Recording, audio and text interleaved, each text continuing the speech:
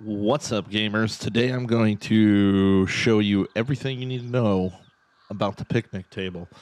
Now, the first thing you're going to want to do is definitely you're going to need to make sure you have a few things for this trip. One can be either a crossbow or a two-handed club. We're going to be rolling a d20 die up on top of the picnic table to get our coup de grace level 2. So we definitely need those. You're going to need a bratwurst to bust this shovel down, as well as a bone dagger and a slime lantern, and I'll show you in a second what those are going to be for. All right, so you're going to come down to the shovel here, right next to the picnic table. Get next to this rock and right-click and drop a bratwurst, and the shovel will come crashing down.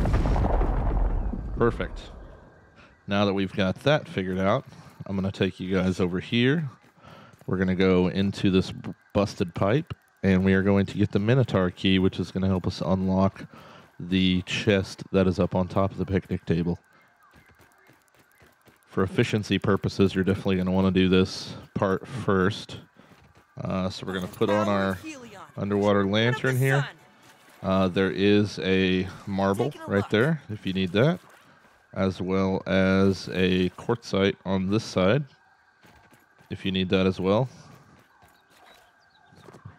And then you're going to want to go down in this water cave here, and you'll see these vines. That's what you need the level 2 dagger for. And as you can see, our minotaur key is right there. Easy peasy. All right, now we'll head back to the shovel. I am going to grab some silk. I had some silk cooking up there on that hill by the shovel. I'm going to go ahead and grab that. Oops, how did I do that? Don't want third person. I don't know about you guys. Let me know in the comments. Do you like first person better or third person? I definitely like first person a lot more. Okay, so we're going to go over here. Like I said, I got some web cooking up here on the top of this hill. Gonna grab some of that real quick because we're gonna need it to connect to the sandbox once we get up there. You don't necessarily have to go to the sandbox yet, but it's a good idea to go ahead and get the bridge or the zip line established. All right, we're gonna head up the shovel. The only thing you're going to encounter here that's kind of a pain is bees. There are black ants up on top of the picnic table as well, but they're not going to mess with you unless you mess with them. But all right, here we go. We're going to take a wide swing around this tackle box, and there's going to be crow feathers up here that you can harvest if you need to.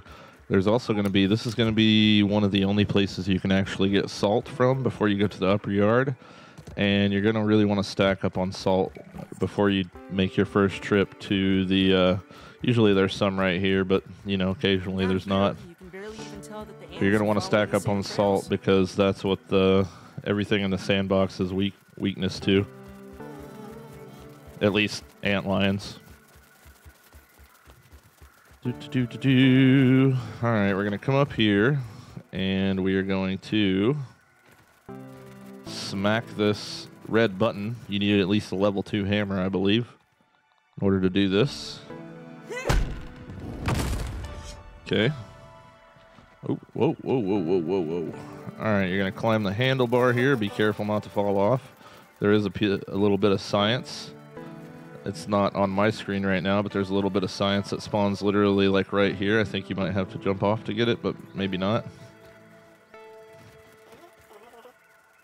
All right, check all the plates for some salt. No salt here either. And there's usually a food bit here. It can be a hot dog or an apple or an Oreo or anything. Wow, this is so cool. All right, so we're gonna head in here.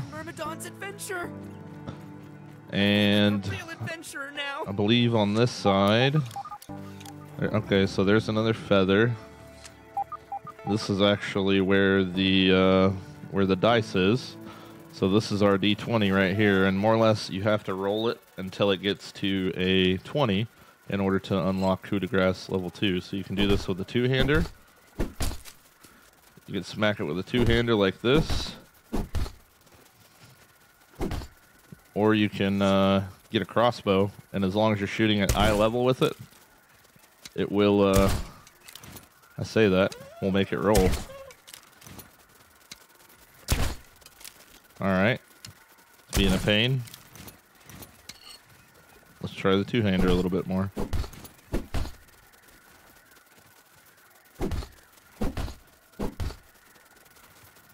Sometimes it could be a pain in the butt. There we go. I say I did this last night in like 2 seconds on stream, but